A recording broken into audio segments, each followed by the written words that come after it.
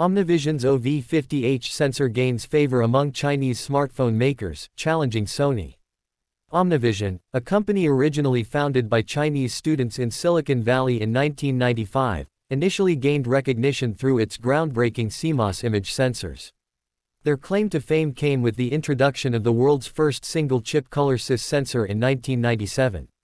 Despite an early lead in the market, OmniVision faced challenges post-2011 when they couldn't meet Apple's extensive order demands, resulting in Apple switching to Sony sensors starting with the iPhone 4S.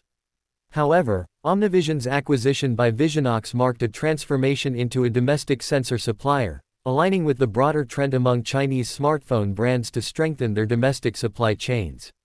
OmniVision made a significant impression at CES 2022 by unveiling a 200-megapixel CMOS sensor, known as OV50H, which set a record for the world's smallest pixel size at 0.61 micrometers and featured a large 1/1.28-inch sensor.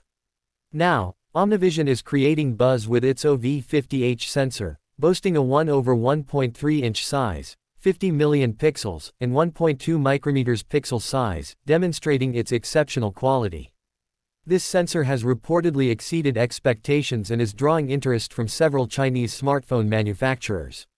This resurgence reflects a broader trend of Chinese smartphone brands strengthening their domestic supply chains, potentially posing a challenge to market leaders like Sony and Samsung. OmniVision's comprehensive CMOS sensor lineup, including main, telephoto, wide-angle, and front-facing sensors, is expected to be adopted by numerous domestic manufacturers, indicating a possible shift in the market. If we talk about recent upcoming launches, then the iQOO 12 and Vivo X100 series are expected to feature OmniVision sensors.